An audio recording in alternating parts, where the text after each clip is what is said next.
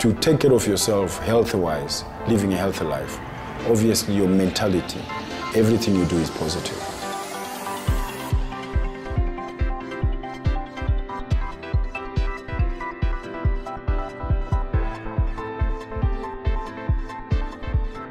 After my bodybuilding career, I thought, okay, what do I do now? What can I do to give back?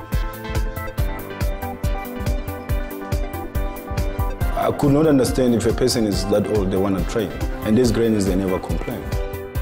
I had a high blood pressure. And when I come to the gym, my high pressure was all right. I'm not taking the tablets anymore. I'm so strong, I'm healthy. And 2014, opening the gym to this day, they're still coming. These are South African heroes.